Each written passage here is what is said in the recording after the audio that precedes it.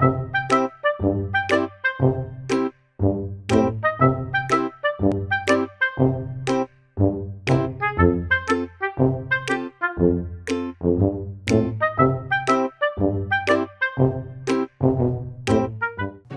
my name is Adena. I'm going to be reading The Little Green Goose by Adele Sansone.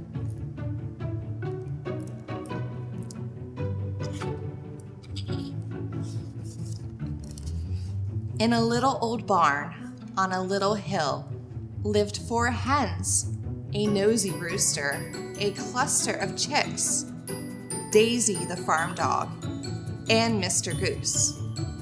Mr. Goose was great friends with the chicks. Like a loving uncle, he played games with them, tag, or hide and seek. He often took them down to the pond or gabbled a story to them. But when the chicks were hurt or upset, they ran straight for their mother's hens. And when they were proud, they boosted not to him, but to their father, the rooster. Mr. Goose longed for a chick of his own, a baby that could raise it himself, a downy little goose who would call him Daddy. The farmyard was full of chicks chippering, "Daddy, Daddy," but it was always that old rooster who answered the call. So one day, Mr. Goose decided to ask one of the hens for help. "Good day, Mr. Brown Hen," he said politely.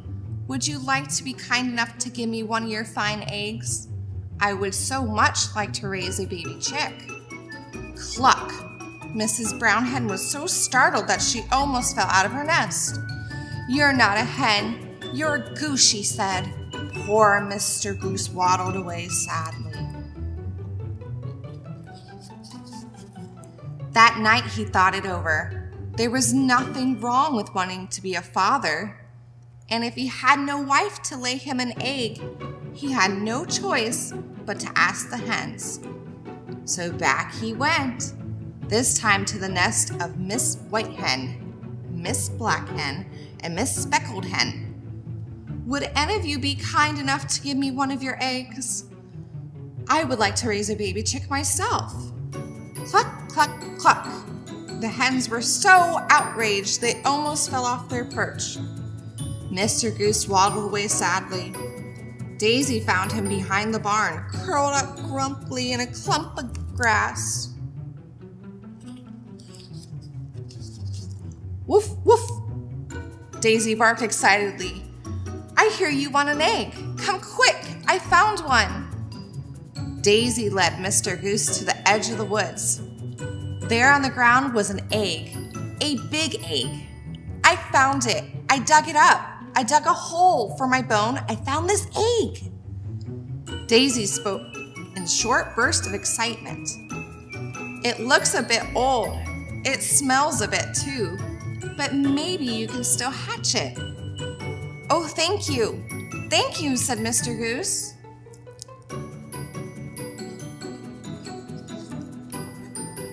In no time at all, he built a nest. Carefully, he tucked his huge egg in the middle, fluffed up his feathers around it, and settled down. There he patiently sat day after day and dreamed of his little goose. He left the nest only for moments at a time to nip a grub or sip a beakful of water. One morning, he heard a faint tapping sound.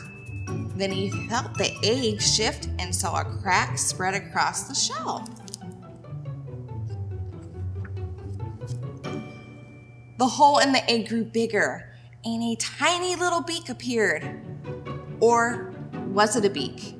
Before Mr. Goose could decide, the egg cracked open and the chick slipped out. It had short paws.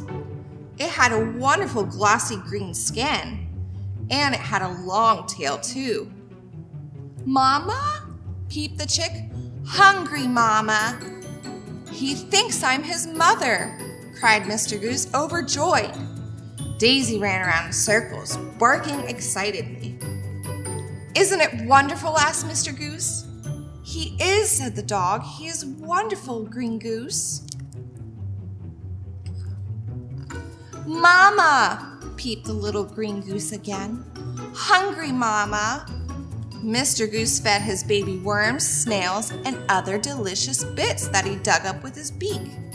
It was hard feeding too, but Mr. Goose was tireless, and the little Green Goose grew and grew. Every night, tucked in the nest, Mr. Goose would gabble up a bedtime story. And before the little fellow fell asleep, Mr. Goose said, "Close your eyes and sleep under my wing, for you are my little Green Goose, and I love you."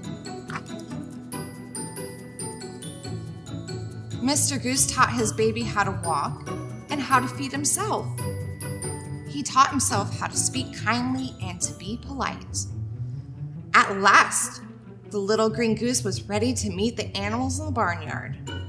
Mr. Goose was proud of his son and was sure the others would be amazed. And how amazed they were! Mr. Goose actually had hatched a chick. And what a chick! They've never seen anything like it.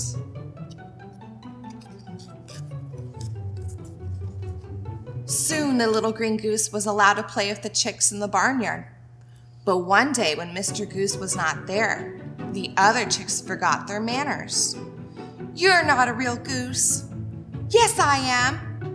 "No, you aren't." "Yes, I am. Mr. Goose is my mother." "Not true. Look at yourself. You have no feathers or beak. You have no wings, and you're all green. Mr. Goose can't be your real mother."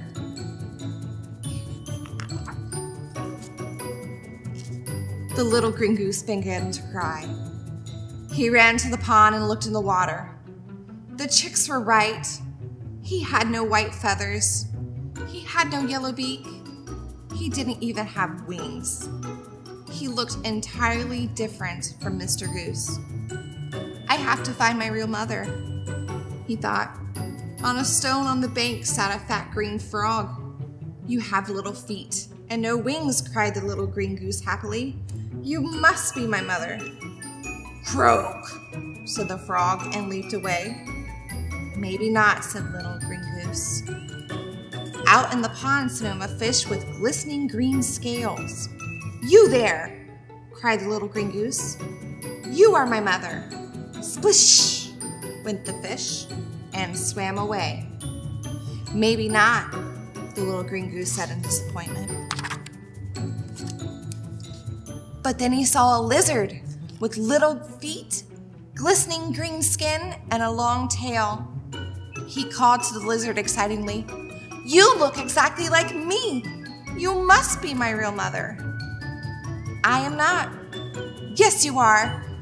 "I am not," said the lizard. "I have never seen an animal like you." "But I am here," cried the little Green Goose. "I must look like somebody. Who is my real mother?" "It's certainly not me," said the lizard, and crawled away.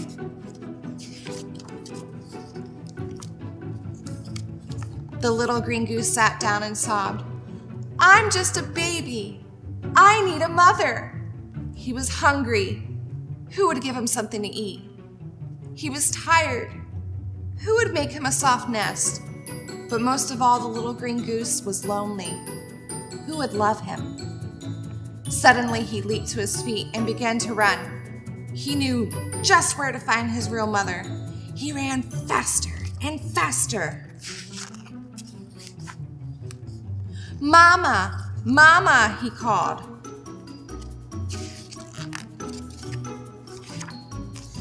"It's about time you came home from supper," said Mr. Goose fondly. "But I am not your mother. I am your father." "Daddy," whispered the little Green Goose, contented, and he tucked his head under his father's warm wing and went to sleep. The end. Thank you, and I hope you join us next time.